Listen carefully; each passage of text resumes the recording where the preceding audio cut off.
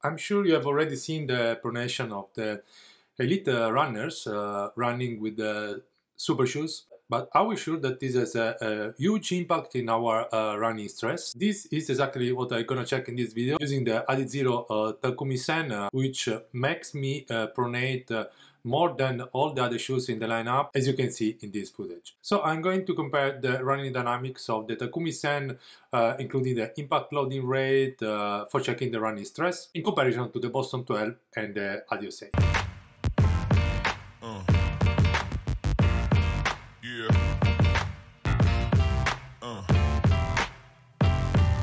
Hello, welcome back runners in my channel. If you like this content, don't forget to subscribe, hit that notification bell and like button. I'm going to check the Takumi Sen 8 running stress running at different paces. So basically for testing the shoes, I run 7 repeats at 7 different paces. As you can see in this table, these are the usual paces for my test. So from 5 minutes per kilometer till 3 minutes 20 seconds per kilometer. And now pace by pace, we will check the results till the conclusion. So stay with me till the end of the video because the results are pretty interesting. And it is also important to know that I'm going to update the free ebook with this new cool visualization. In this ebook, which you can download in the link down below, you can find all the shoes I tested recently and all the results. Before to start, just a recap about the metrics I will focus on for this comparison. First of all, the leg spring stiffness. Higher values mean better running economy, which means the runners recycle better the energy applied to the ground in each stride. And then the impact loading rate, higher values mean higher stress to the lower body, very important for this comparison. And at the end I will collect also the response and the vertical oscillation. So let's start from the slower repeat at 5 minutes per kilometer. Surprisingly, the Takumi causes less stress than the other models with a value of 54 in comparison to the 58 of the Boston 12 and 61 of the Adios 8. It absorbs better the impact, therefore reduce the stress of our lower body. Checking the other running dynamics, we can say that the Takumi is also responsive and helps to recycle better the energy for each stride. So basically it is efficient at this pace. Let's now check also the running technique and the footpath using the Stryd Duo. Well, as we can see, I pronate a bit already and the footpath are pretty symmetric. Moving on to the 4 minutes 30 seconds per kilometer. This test we have a higher stress than the Boston 12 but lower than the Adios 8, but I don't pronate in the Adios 8. Looking at the other metrics, we can also say that the Takumi is the most responsive and efficient. Therefore, let's check now the running technique and as we can see, again I pronate and the footpath starts to be less symmetric, so I lose a bit of control in my running technique. Let's check now the 4 minutes 15 seconds per kilometer. In this test, still the Takumi causes less stress than the Adios 8, but more than the Boston 12, and it is the most efficient between the models. Checking the running technique, we can see that I continue to pronate and the test paths are still not symmetric. It looks like I push more with the right foot and the Takumi Sen amplifies this asymmetry. Moving on to the next test, 4 minutes per kilometer. Here the Takumi starts to cause more stress in comparison to the other models and it becomes also less efficient and less responsive than the Adios 8. Looking at the footage, I pronate much more, but it looks like the difference of strength of my feet is less pronounced in this test.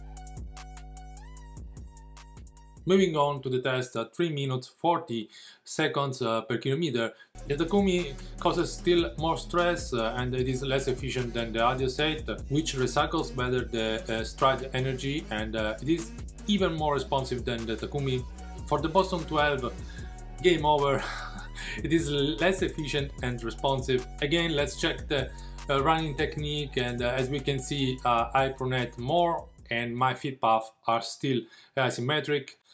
As expected. Important to notice that in the other models in the lineup, this AI symmetry is less pronounced. For the 3-minute 30-second test, the Takumi causes less stress than the Adios 8, and it is efficient as the Adios 8. So at this pace it is better to run with the Takumi. But let's check also my running technique and feet path. As we can see, I pronate more, and the feet path are again super asymmetric, so I start to lose control, something I didn't notice with the Adios 8 at the same pace. And finally, the faster repeat at 3-minute 20 seconds per kilometer, the Takumi causes again more stress than the other models. It is less efficient than the Adios 8. Checking my technique, we can still say that I pronate a lot, and the feet paths are surprisingly symmetric again. So guys, let's recap all this information we have analyzed. For most of this test, except at 3-minute 30 seconds per kilometer, the Takumi causes more stress than the other models, even though the full light strike perform meets. So in all these tests we can see pronounced pronation, which I haven't seen in the other models, and we can also say that increasing the speed I lose control more than in other models. Looking at the feet path, something that I haven't noticed with the other models at the same pace. So considering the data analyzed, I would say yes, there is a correlation between the running technique and running stress. So despite I have heard people saying that it is normal, still I believe that running in a shoe which support your running technique without making you pronating that much, it is much better in terms of running stress and overall running economy. So you should check the pronation, and if it is too much, look then for another model. I believe there is a limit which is affecting the running economy and stress, and I've noticed with the Takumi in my case, and for my running technique, probably I'm close to this limit. Anyhow, there are plenty of super shoes out there in the market that support your running technique, so you have to try actually. And for instance, in my case, the Adios Pro is a perfect fit. So as always guys, I hope I answered all your questions. If you have still questions, please raise your question in the comment down below. Don't forget to leave a like and to subscribe if you like this content. This will be a huge support for me and for my work.